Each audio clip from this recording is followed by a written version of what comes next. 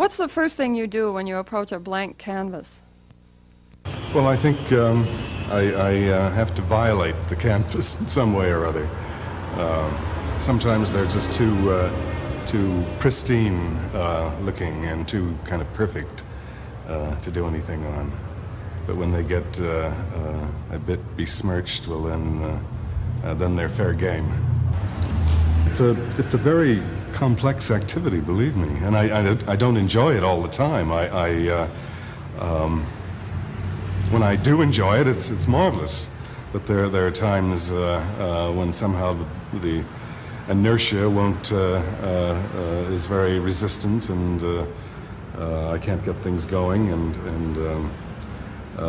or they get going sort of, and go slowly and badly, and this isn't fun, really.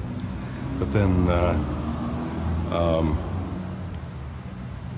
my hope is that I can kind of get things into just that relationship where some kind of continuity materializes. Very often, if you go to the locale where an artist works, you'll suddenly really know that you're in this person's area. Like if you go to Arles, or you feel the Van Gogh around you.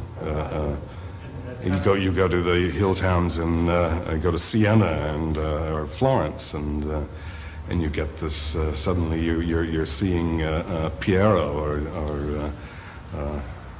whomsoever.